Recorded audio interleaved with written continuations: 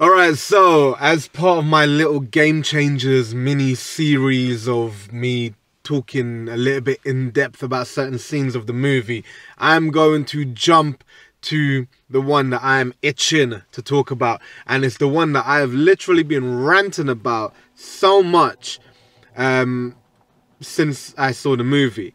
And to be honest with you, this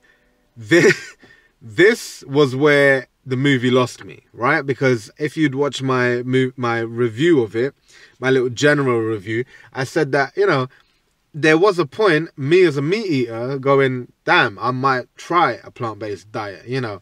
But then what I'm about to talk about is what fucked it up. Now, before I start this shit, I know some of y'all itching, right?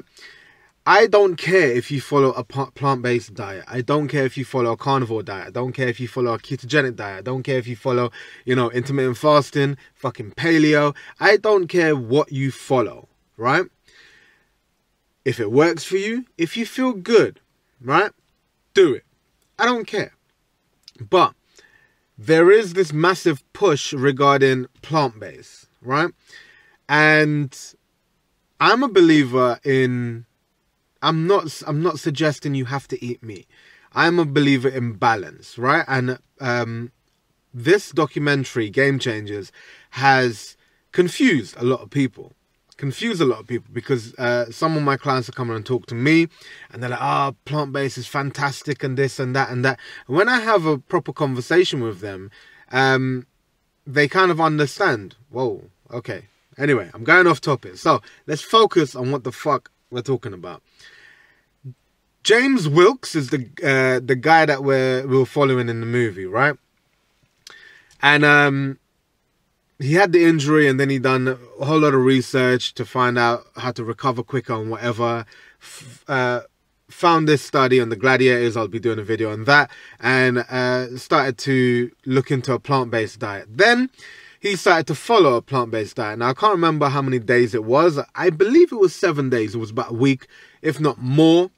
Anyway, point being, after following a plant-based diet for a period of time, my man, James Wilks, went from having a 8-minute personal best on the battle ropes, yeah, 8-minute personal best, to having 60 minutes personal best on the battle ropes.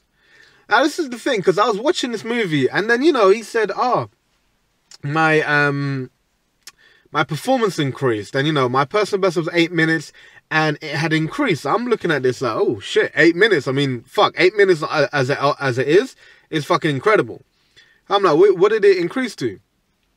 I'm thinking 10 minutes? 15 minutes? And then even in the movie, he's like, oh, it didn't increase 10 minutes. It didn't increase 20 minutes.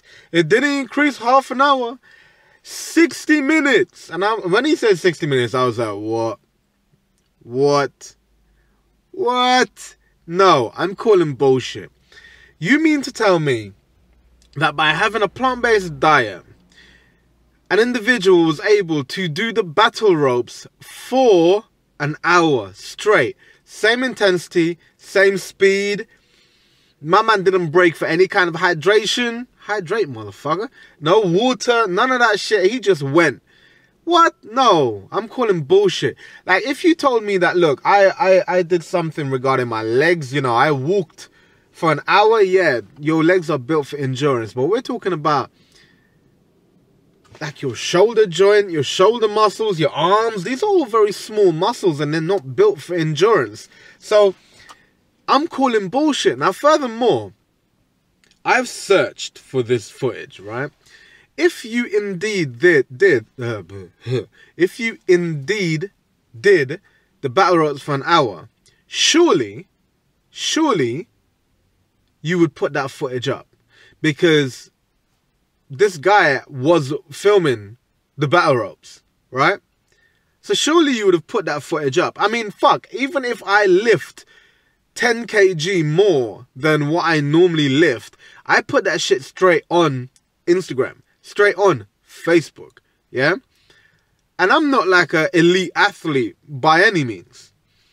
You go from fucking 8 minutes to 60, You want to film it, right? Furthermore, you already have the footage that should be made available. Can't find it. Cannot find it. Now, you know, fuck how much money they spent making the Game Changers. You could have just put that footage up and just labeled it, this is possible because of plant-based diet. Guaranteed people would be like, what the fuck? That was able to happen? Fuck it, I'll do plant-based today. Now, I'm going to go Tesco's and buy a whole load of fruit and veg. Like, the problem with this movie, Game Changers, was they gave you an idea, they planted a seed.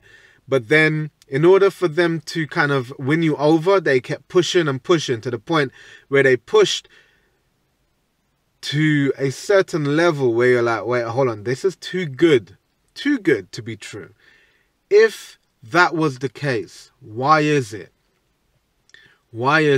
every athlete is not on a plant-based thing? Why is it? Yeah? Can't be telling me that his performance increased that dramatically and there are not more athletes saying, fuck, I'm going to go to a plant-based diet. Yeah? I'm calling bullshit on the whole thing. Let me know your thoughts in the comment section.